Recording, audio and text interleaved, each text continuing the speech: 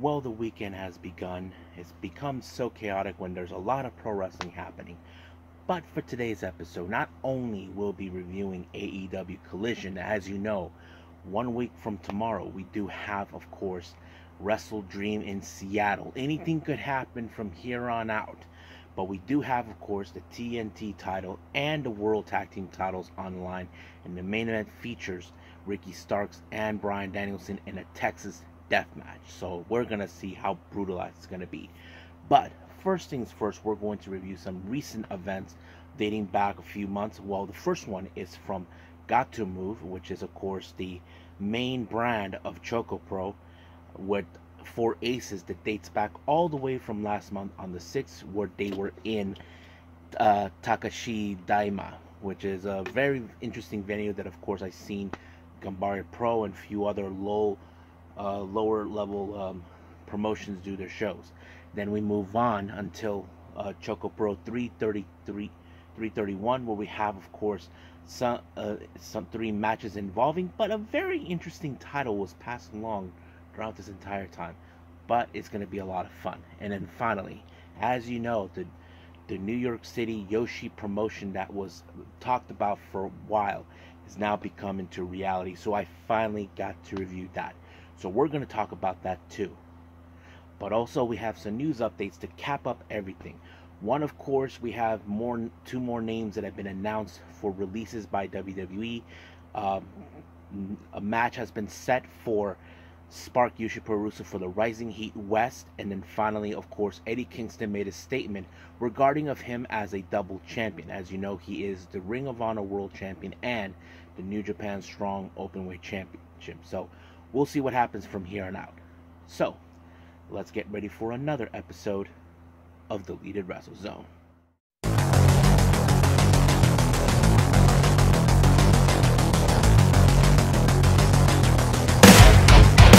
Are you ready? Get up, get up! Get up, get up! Get up, get up! Get up, get up! Get up, get up! Get up, get up!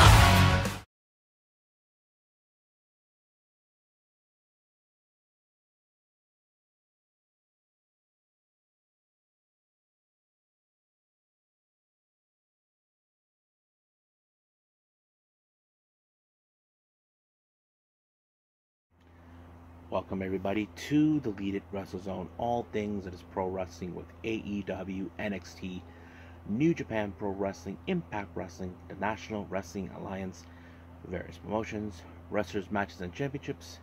I am your host, Jay, right here. So, if you are new to the channel, welcome. This is a channel where we review a lot of pro wrestling shows from anywhere in the world. Not only here in the States, but also in Japan, Mexico, Canada, Europe, UK, anywhere in the world where wrestling is big. But whatever country is starting out, is even though it's not big enough, it's growing stronger. We also do some DWZ discussions, some news update alerts to keep it what's going on in the world of wrestling at a perfect timing when it's been announced, and of course the Unagi Sayaka watch and various other things. So if you like this channel, if you want to see more daily reviews on this one, please subscribe to us, and we'll be doing this almost every day as possible. But also, if you guys know, if you guys like this episode, please give us a like, and of course give us a nice comment in the bottom. So let's talk about our very first review, and this is dating back in August 6th. This is from Gatoh Move Pro Wrestling. This is Emi Sakura's promotion. This is where been doing shows for once a month, and this one took place recently on August 6th in Takashidaima. Now, I don't know why they waited a month to release it. It's not the first time they have done it, but I decided, why not? Since we're only 1 month off, let's just do it anyway. So it opened up with Emi Sakura giving the lowdown on the matches taking place and all this other stuff. But also, all of a sudden, her protege and student, Mei Shura, comes out to do a little small performance for everyone.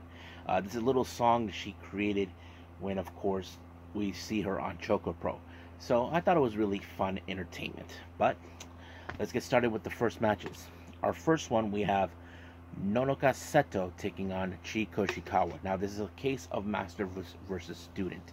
As you know, Chiko Shikawa did help out with some of the newer girls that came out, such as Miya Yatsuba. But Mei Suga was the main person who trained these girls. You probably would have thought that the energy of Nonoka would have been decisive. But however, when it comes to Chi, who has a bit of the more experienced in her, you know that she was going to win this match when she applied the muffler, forcing her to tap out. Now, our next match, we have a very interesting 6-person tag match of intergenders. We have Sayaka Obihiro, Antonio Honda, Tokiko Hira. They take on Sayaka, Tai Hamna, and of course, whoa, whoa, whoa, whoa, whoa, whoa, whoa, back communications, Kevin Oka. I thought this match was going to be a lot interesting, not to mention when it comes to Antonio Honda, you know that he's going to throw in some of his comedy routine in the match.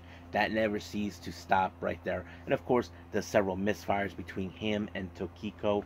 That always helps, but however, Tokiko got away with it. Even the referee didn't do a thing. She fired some confetti right in the face of Sayaka, allowing for, of course, Antonio Honda to do a bridge right on her to pick up the pin, and it was over just like that. Next up, a really interesting tag team match. We have Masahiro Takanashi teaming up with the former Super Asia champion Hagane Shino. It's been a while since we've seen him. The last time we saw him, he lost the title to Emi Sakura, who I think is currently still the champion. I don't think she hasn't defended it just yet. I don't know if she's defended it recently, but who knows. But they face against Monotatsu Nakamura from Ganbare Pro, and of course another person from Ganbare Pro, Shujihiro Katsumura. You probably can guess this match was going to be very interesting. However, in the end, it was, of course, Hagane Shino with the Renhi, that picked up the win on Nakamura. I thought it was a very impressive match. So it's great to see him back. So that was great. Now, our next match, this is a case of student versus teacher. And we're not talking about Miya or Mei Shuga. This is another group of students. Now, keep in mind, if you guys know Emi Sakura all too well, you know she is responsible for several wrestlers that she trained. And 2 of them were our AEW Women's World Champion, Riho and Hikaru Shida. And also she's well known to be training, she trained Sakusa Fujimoto, of course, many other girls, but not to mention her opponent, Mochi Natsumi from Prominence. So it's kind of interesting to see those 2. I thought it was really fun and aggressive between those 2, because you know that the student would do whatever it takes to surpass their teacher. That's always been the case that we've seen on this type of matches. However, in the end, it was, of course, the Mahestral that never seems to fail Emi Sakura to pick up the win against Mochi Natsumi. Now, our main event, of course, this is another student versus teacher match. Mei Shuga versus Miya Yatsuba. So, as you know, I mentioned this countless times. I don't know how much I have. But, of course, we have, as you know, Miya Yatsuba is the non-Emi Sakura trainee. She was never trained by Emi Sakura. While Emi Sakura was still here in the States, Mei Shuga stepped up as one of the trainers to help create the next generation. And I think that's a very cool thing. But, of course, there have been some back and forth between these 2 on singles action, tag team actions, and they teamed up together. But this is the Gatoh Move setting. I thought it was interesting, but I have witnessed Mia has grown so much. And of course, if you guys remember, recently she just won her first match, but in a tag team setting, kind of like Waka did. But in this case, it was Mei Shuga who picked up the win when she pinned Miya Yatsuba, and it was over just like that. So it was a great moment. So it was really cool. I don't know when the next Gatoh Move show will be, but I'm looking forward to it. And I think we're going to move on with the next review, which is, of course, the ChocoPro brand by Gatoh Move with 331.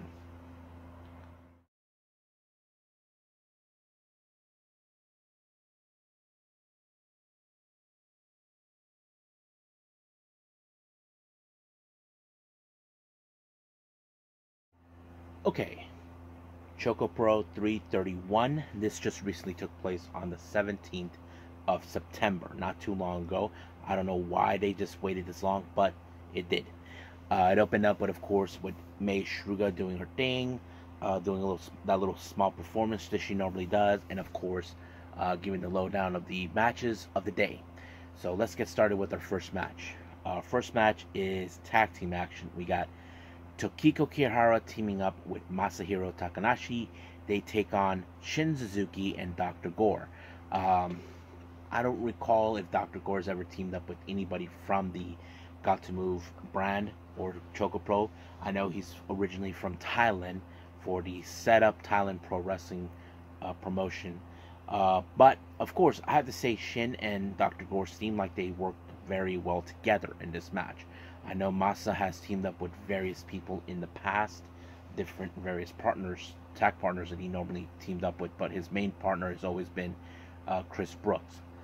But I was so impressed by this match because it was later, of course, Shin Suzuki who picked up the win by applying a suplex onto Tokiko Kihara to pick up the W for him, and of course with the Dr. Gore. So now, speaking of setup, as you know, one of their other talent that showed up, I messed up his name. His name is Momonoff. He came out with a very uninteresting title that I don't know, and he faces Balinaki. I'm not sure if this is more of the equivalent of a 24/7 belt, but you can tell this match was very impressive because I never seen Momonoff before, but it was really interesting to see it. However, Balinaki, as you know, who has been one of the top stars of the promotion, has always been very impressive, but he picked up the win when he applied a big body splash onto Momonoff, and 1, 2, 3, it was over. But however, he beat him. That means he won his belt. So that's kind of interesting. I know it's been a while since we've seen him win a championship, but there's more about this belt that I don't know much, but there's some things that happen because of this belt, and I'll explain a little bit.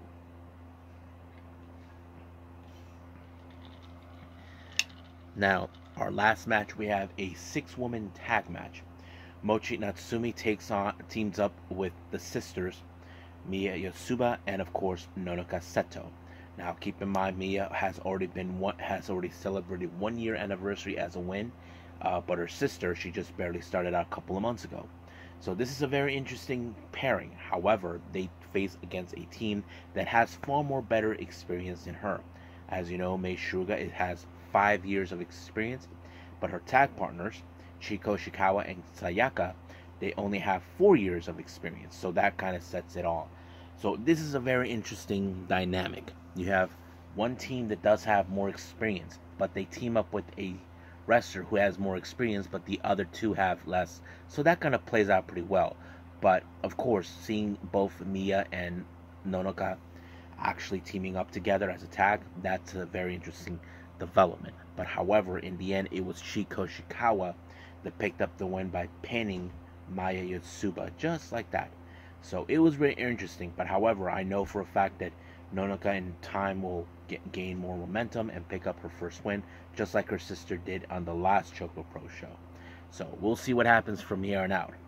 Now, however, the Jonkin tournament was a very interesting.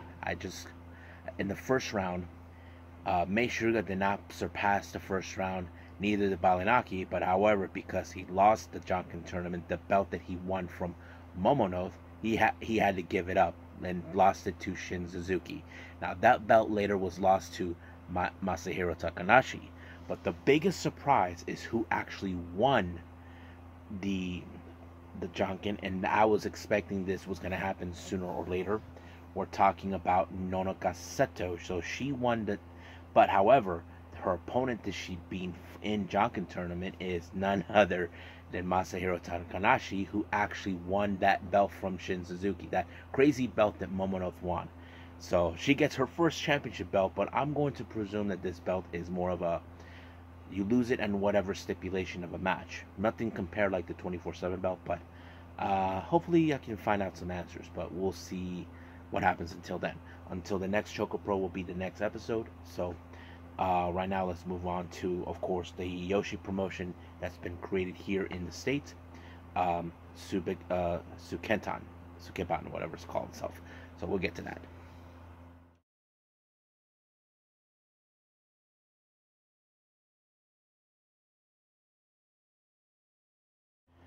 Okay, the long-awaited promotion that's been talked about for quite some time, the Joshi promotion that was going to be based out of New York City, Sukeban. Hopefully I pronounced it right. This one features a lot of freelance wrestlers in Japan, so we didn't know if this was a reality or this was just another hoax. However, it became a reality. I did talk about, okay, who's involved in what group, which wrestlers will be involved. Keep in mind, this is something similar as, of course, Lucha Underground. So I'll explain who's who in this one. Now, our first match is a trios match. We have the Vandals, consistent of Atomic Banshee, which is, of course, Ram Kaicho. Bingo, I'm trying to remember who that is. I think I discovered the person behind the mask is Miyaku Matsumoto. And then, of course, Otaku-chan, which is Kaoru Yoyonama. Their opponent is none other than the Cherry Bomb Girls, consistent of Supersonic. I think that one is played out by forgot who else. Rico Blondie, who is Rico Kaiju. And then, of course, we have Crush You, which plays by You.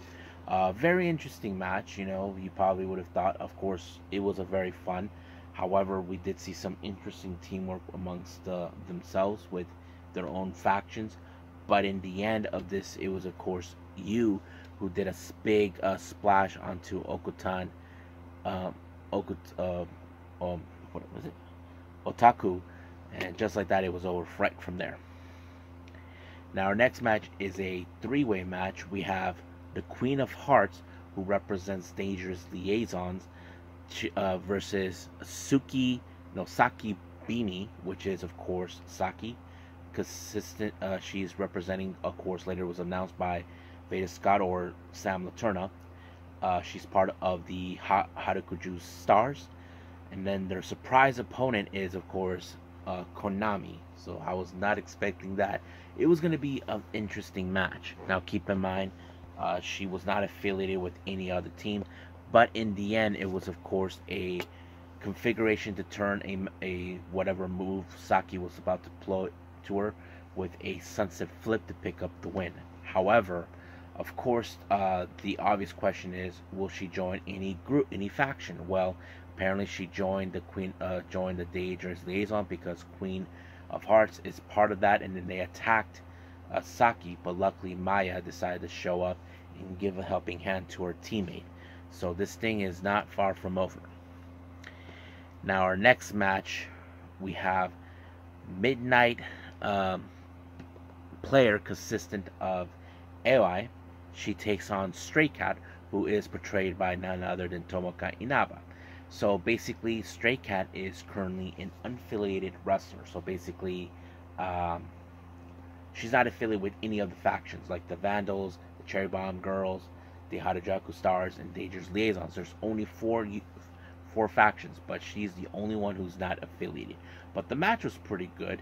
But of course, Stray Cat applied that one shot, one kill kick, which of course Tomoka Inaba uses, but it worked and it was effective. But as soon as the match was over with Stray Cat winning, it appears that Midnight Player wanted to have her join the Vandals, so it doesn't seem like she's interested. I think she's interested in being, well, not a lone wolf, but more like a lone cat or something. I don't know. I don't know if there's a lone cat.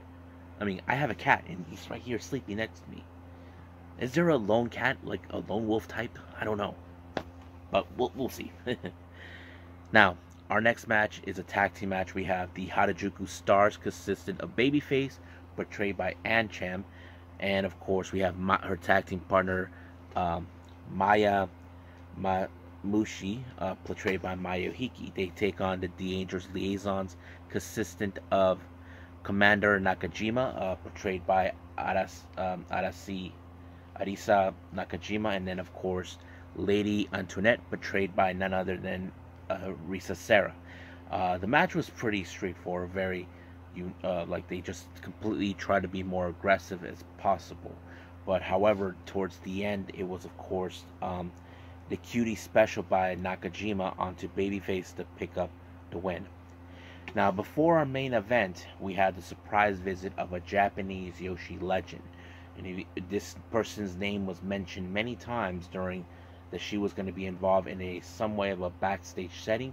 It was none other than Bull Nakano.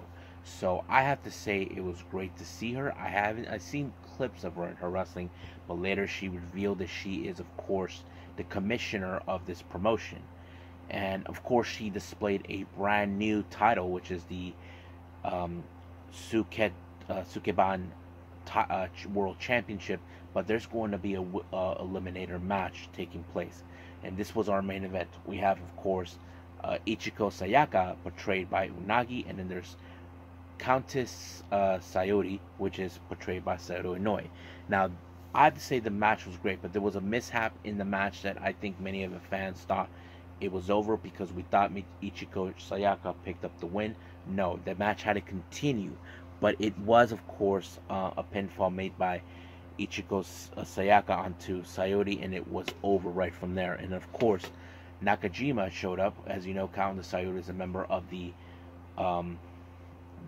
Dangerous Liaisons, but later Bull Nakano revealed that the next event will feature of course the crowning of a brand new champion, which is of course Ichiko Sayaka will face Commander Nakajima for this belt.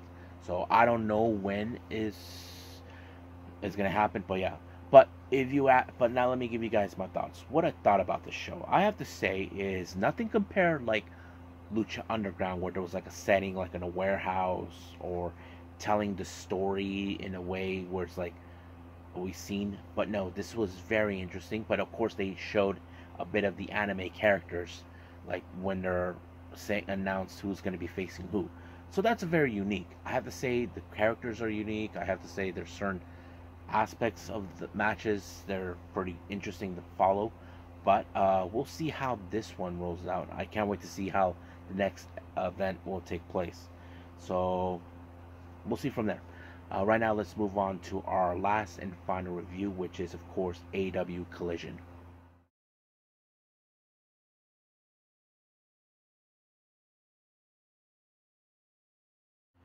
Okay, AEW Collision, we're only 1 week from today till we get to WrestleDream in Seattle, which is going to be a very good event to honor Antonio Inoki. However, anything could happen from here on out. So let's get started with this. Now, our opening match is the TNT title in a 3-way match. Darby Allin versus Christian Cage versus Luchasaurus. Now, Darby is no idiot. He knows that this match is a handicap no matter what Christian Cage thinks. He thinks that he's high and mighty, thinking that the TNT title has been disrespected. And of course, he had the tendency to call certain wrestlers their dads, that they're dead because of this and that. And of course, he's been trying to persuade Nick Wayne to say, don't trust Darby because he's not a wrestler, he's not that. But however, the match was very interesting. So Darby was able to hold his own, but however, he had this match won when he applied the coffin drop onto Luchasaurus. Christian Cage tossed him out. He pinned Luchasaurus to become the TNT, which is officially habit because he spent the entire time since winning the TNT title claiming he is the champion. Nope, he wasn't. However, that wasn't the case later after that. He thought, well, he was in an interview with Tony Schiavone saying, I'm dedicating this match to Nick Wayne's parents, his dad and his mom, thinking he's showing his appreciation. But however, he just stated, I don't have to deal with you, Darby. It's over. You're done. But Tony Schiavone told him by orders from Tony Khan, since Darby already pinned him twice, that means that he will get a shot of the TNT title at WrestleDream, which of course Darby Allin, Christian Cage did not want. So he thought it was over. Well, seems it's not over just yet until the fat lady sings. So we'll see what happens next week when we come to Dynamite. Now, as you know, We saw what happened this past Wednesday, or no, on Rampage.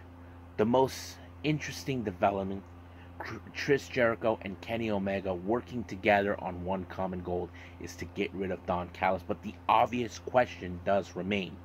How does Don Callis feel that his creation, to have the match between Jericho and Kenny, become an allies? Well, it did sicken him from what he said.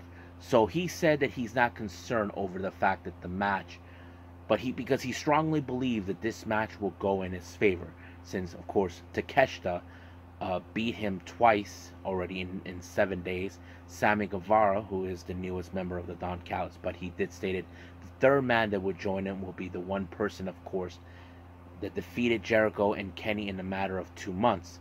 So, however, Don Callis is confident enough to believe that this match will go straight to the Don Callis family. But we'll see what happens until then. Now,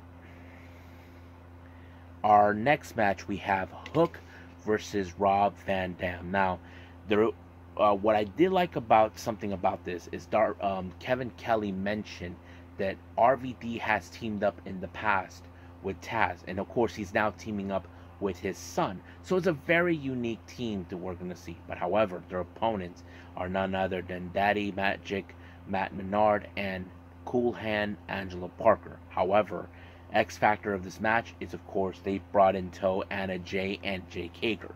Now, you probably would have assumed that this match was going to fall in their favor. No, it did not, because of course Darby Allin and Hook and Rob Van Dam took matters into their own hands. It was, of course, Hook who applied the red drum onto Matt Menard, while, of course, Rob Van Dam applied the 5-star frog splash onto Parker to pick up the win. So I thought it was really fun, and it was just like that. One day I would like to hear the reaction and comments from Taz about seeing his son team up with RVD. That's something I definitely want to see. Now, this is a very interesting development that happened. As you know, Eddie Kingston is now double champion. He is the Ring of Honor World Champion and the New Japan Strong Openweight Champion. So he decided, I'm going to put both titles on the line, but he's going to do that at WrestleDream. And the opponent he wants to face, since it's ironic that WrestleDream will be paying tribute to Antonio Inoki. So what better opponent to someone who idolized or driven by the style of strong style, and that is none other than Katsuyori Shibata. So I say this is going to be a very interesting match to watch, because of course Eddie Kingston, he has the love for Japanese wrestling, so this is going to be a cool way to honor Antonio Inoki. So I can't wait to see that. Now, once again, Dark Order did a little video package where they're saying they are good. So I don't know what that means, but we'll see where it goes from there. Now, the Kingdom, as you know, are pretty much, as you know, they went on a rampage this past Friday on a rampage, where they throw a little temper tantrum towards, of course, the best friends. Now, keep in mind, their buddy, Roderick Strong, who broke his neck, apparently they criticized Chuck Taylor, like saying, hey, your friend Trent Beretta broke his neck. Where were you? So they were criticizing him, that, saying, you guys are not best friends because, Chuck, you weren't there for Trent. I mean, what was he supposed to do? Wait for him until he gets healed? No. That's exactly what happened. But however, they are determined to have a match against them next week on Collision. So we'll see where that takes us.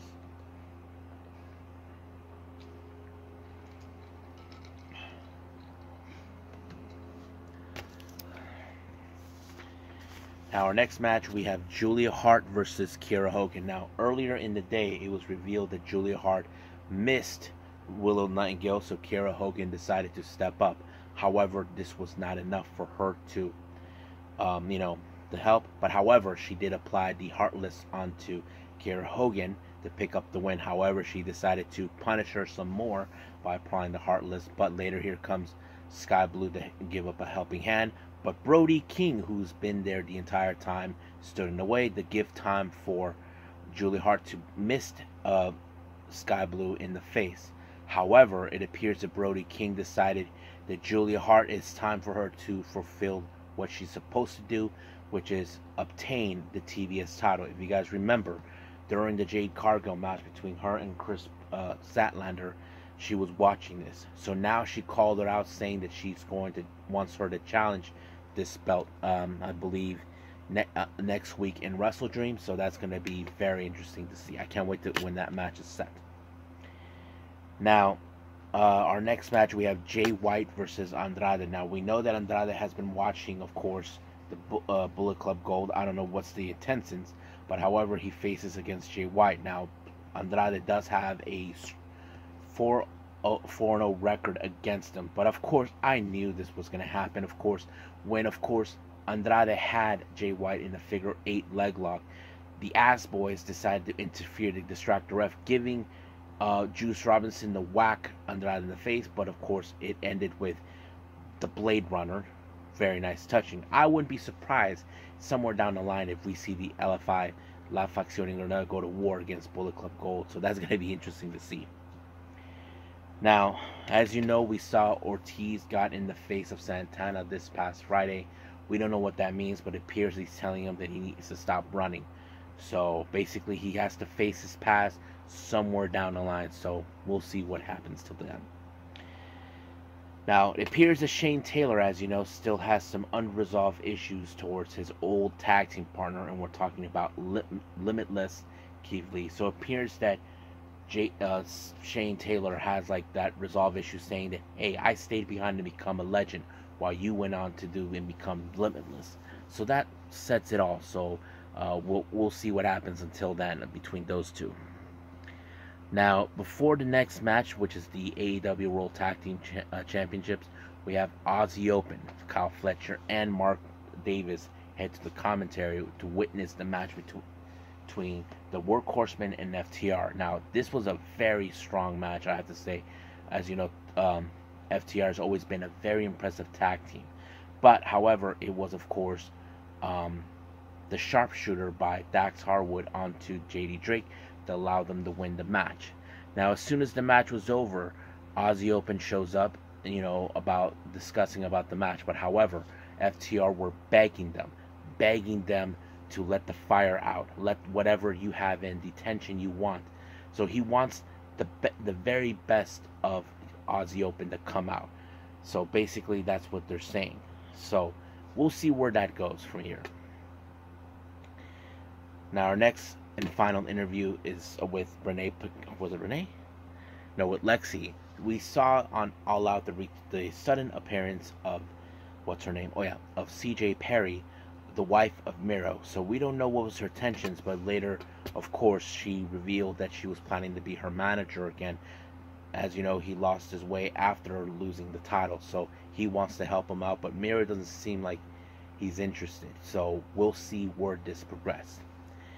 Now, our main event is the Texas Death Match between Ricky Starks and Bryan Danielson. You know this is going to be a brutalized match, but it did.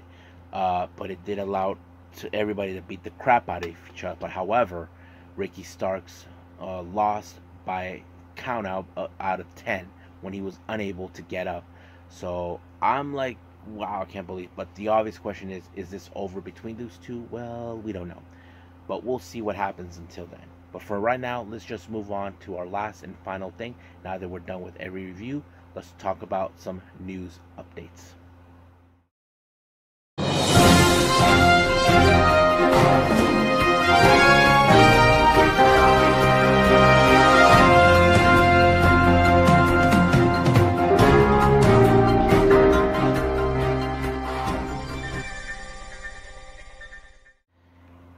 Okay, so welcome to our news update. So this is what we have for all of you for today.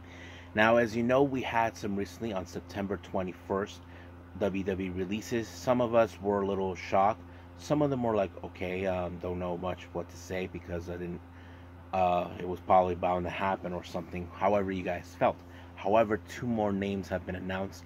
The first one is, of course, Matt Riddle. Now, as you know, there's been a lot of controversy regarding Matt Riddle over his past issues and all this to drug abuse or whatever he was involved. So it's now been official that he is officially out. They also announced for someone who I never seen before, but she was dressed up as part of the Chase U named Melanie Brisek Zink. Hopefully I pronounced it right. I don't know much about her, but you know, she was announced. It was announced that she is officially released from the company. Now, very interesting report coming in from Fightful Select.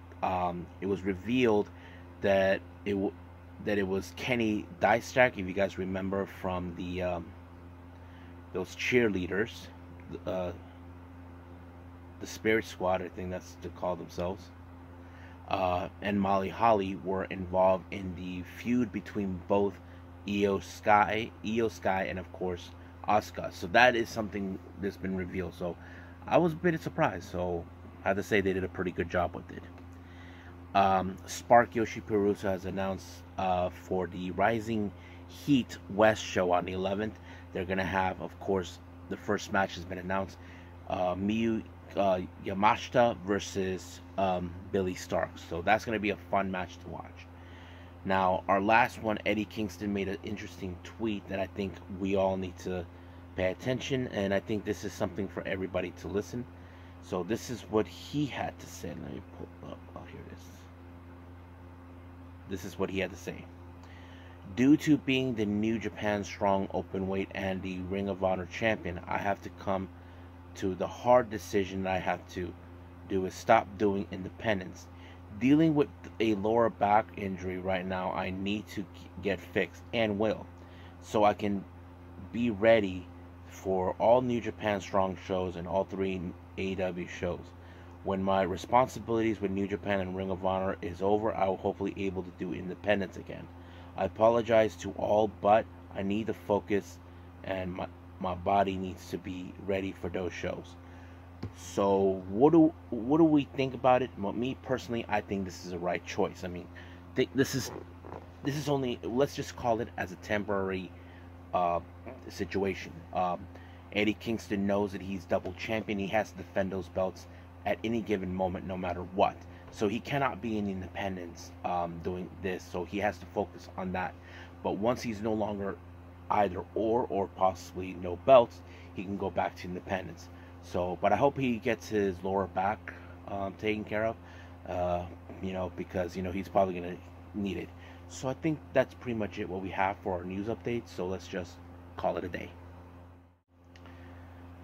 Well, I hope everybody enjoys this episode. Coming up, Destruction is already here.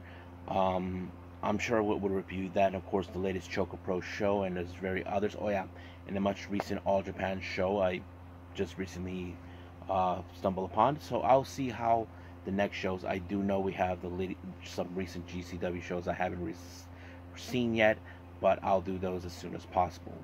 But for now, let's just leave it as that and move forward. But for now, I will see you guys in the next DWZ time.